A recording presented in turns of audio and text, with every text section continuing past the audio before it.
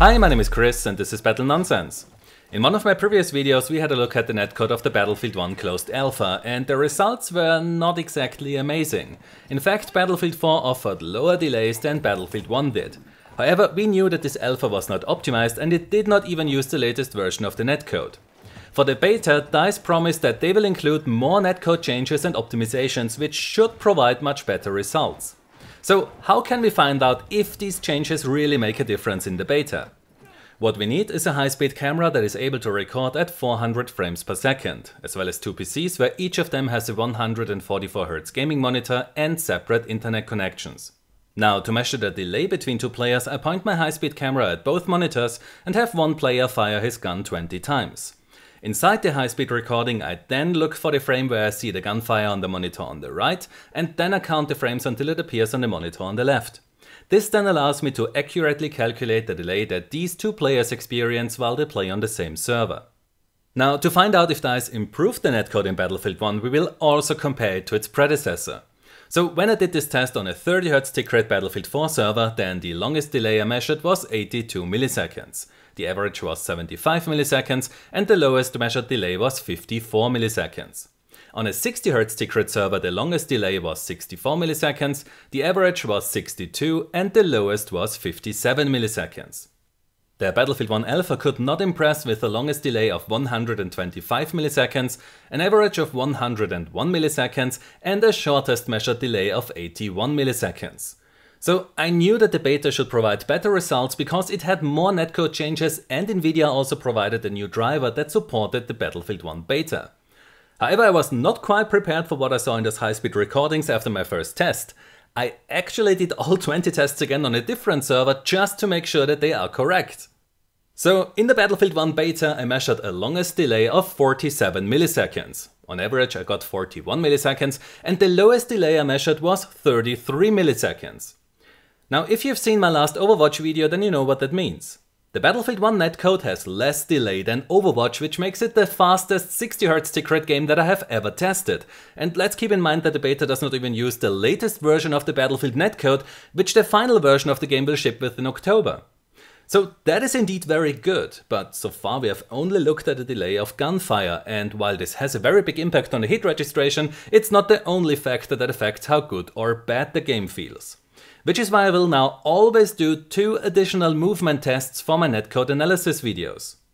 In the first one, I wait until I see that the player jumps on his monitor and then measure how long it takes until the other player sees him jump. In the second test, I wait until I see that the player moves on his monitor and then I count the frames until I see him move on the other monitor. So when you consider that I have to repeat each of these tests 20 times in order to get enough data, then you can surely see how much more work that is. However, I think that it's worth it because it provides us with more information about the delays that players are affected by in an online multiplayer game, and it ultimately allows us to better judge its networking.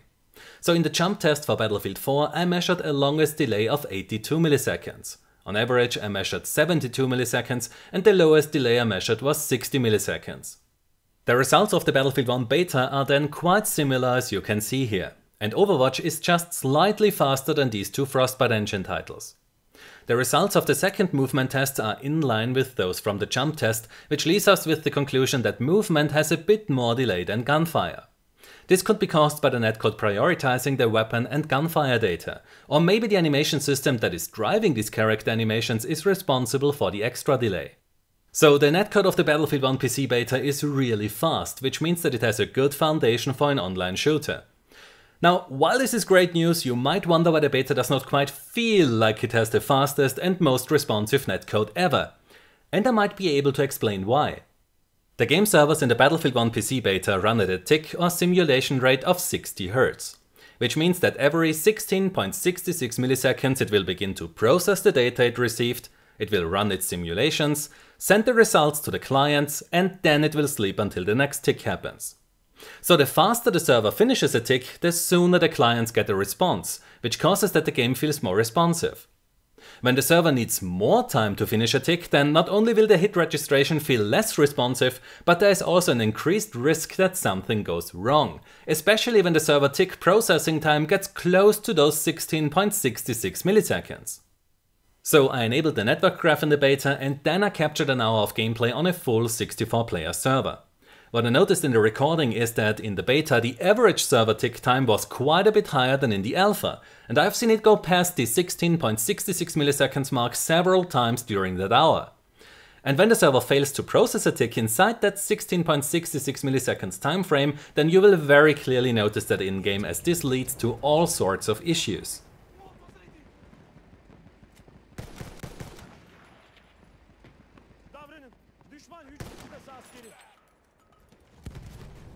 So why is the server performance worse in the beta than it was in the alpha?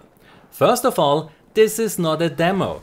We are talking about an actual beta here, which means that neither the client nor the server have been fully optimized yet and there are still bugs. DICE is running these alpha and beta tests to find these issues so that they can fix them before the release.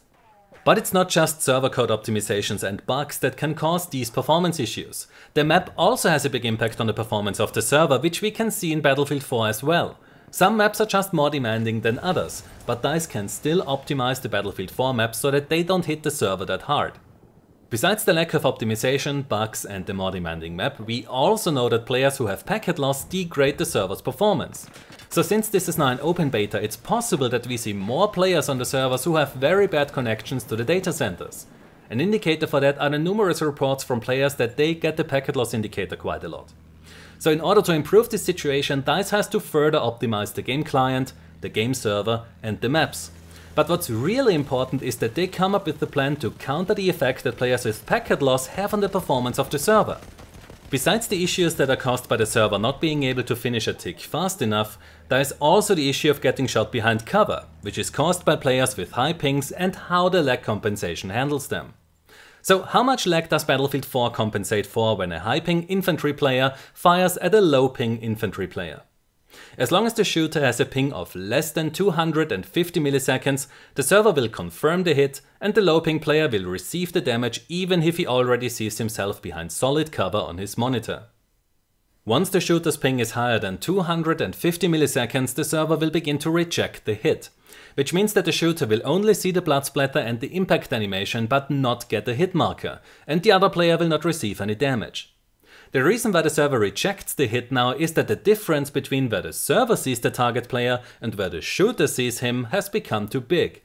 It's important to understand that the lag compensation is affected by the ping of the shooter and the speed at which the target travels, which is why Battlefield games use two different lag compensation values since Battlefield 4.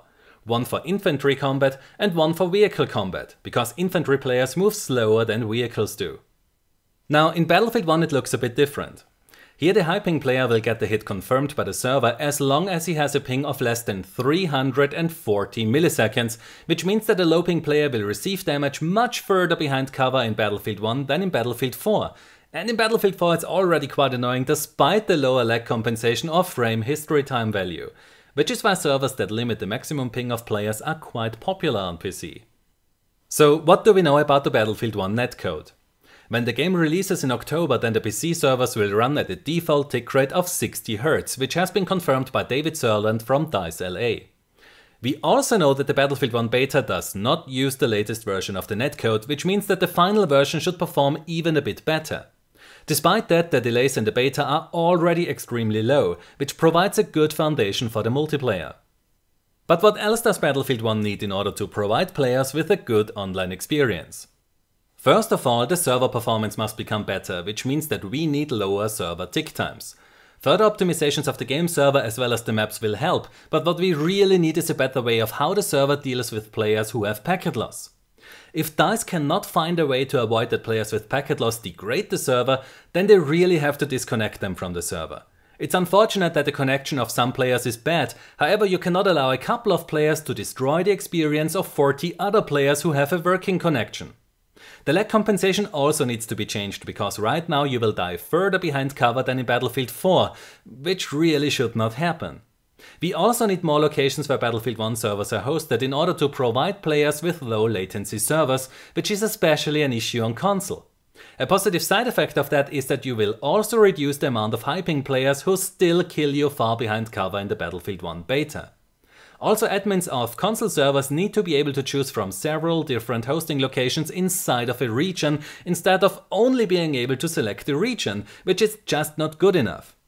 Another important point for console admins is that they need to get support for third-party tools like Procon, so that they can properly manage the server they pay for. Microsoft and Sony might not like the idea to provide an admin of a console server with as much power as admins of PC servers have. However, I say that the server rental on console is not very attractive without that kind of control, so DICE really has to push forward here to provide their community with what they need to be able to properly manage their servers. Another topic is that admins and communities want to be able to run servers where only low pings are allowed or where they want to ensure that all players speak the same language. This can be achieved by using Procon and the high ping kicker, as well as the region or country lock plugin. However, the downside of these plugins is that there is no way for the player to know that these are active on the server, which means that he might get kicked instantly after he joins. To avoid this really bad user experience, the high ping kicker and the region lock features should be built into Battlefield 1 so that they get exposed to the server browser, which will then hide these servers that you cannot join. This will also enable a player to specifically search for servers that only allow a maximum ping of, in example, 75 milliseconds, or only allow players from a specific region or country in case that the player wants to be sure that everyone on the server speaks his language. If you fear that this will decrease the number of servers that you can play on, then I want to point at my previous suggestion that Battlefield 1 needs more server locations than, in example, Battlefield 4 has. And just to avoid any misunderstanding, these functions should be disabled by default, but the admin can choose to enable them on his server if he wants to. Then there's currently an option in Battlefield 1 which allows you to disable the performance icons that warn you about packet loss, ping spikes, or the other things that will have a negative impact on your experience. This feature has to be removed because when you hear an alarm, then the solution is not to turn the alarm off and proceed as nothing happened. You see these warning icons for a reason and you should be interested in fixing the issue that causes them to appear. The only situation where it's okay to hide these icons is when you disable the entire user interface to make screenshots or record a cinematic. But when you just play the game, then both the players and the developers must be sure that these warning icons will show up in every recorded gameplay that they see online, as these are very important to troubleshoot issues reported by the players. What console players are surely happy to hear is that they get the same scoreboard as the PC players, which means that it shows you the exact ping value of every player who is on the server. However, the server browser still shows you the signal strength icon and not the ping value. That has to be changed too to allow players to know the exact ping of a server before they join it. So the foundation that DICE has here is definitely a good one, but there is still a lot of work that needs to be done to ensure that players have a good online experience when the game releases in October. Thanks to the awesome support of my patrons, I'm able to test Battlefield 1 as well as Titanfall 2 and the next Call of Duty right after launch. So if you want to know how good or bad the online experience is in these games, then you just have to keep an eye on my channel for a detailed analysis. I'm also working on the requested CSGO video where I will provide you with network tests on 64 and 128 tick servers, as well as results from input lag tests at various frame rates, refresh rates, as well as full screen and windowed mode, so stay tuned for that. Lastly, if you like this kind of niche content that I provide here, then you can help me to keep the lights on by supporting me through Patreon. The link is in the description below. If you enjoyed this video, then please give it a like, subscribe for more, and I hope to see you next time. Until then, have a nice day and take care. My name is Chris and this was Battle Nonsense.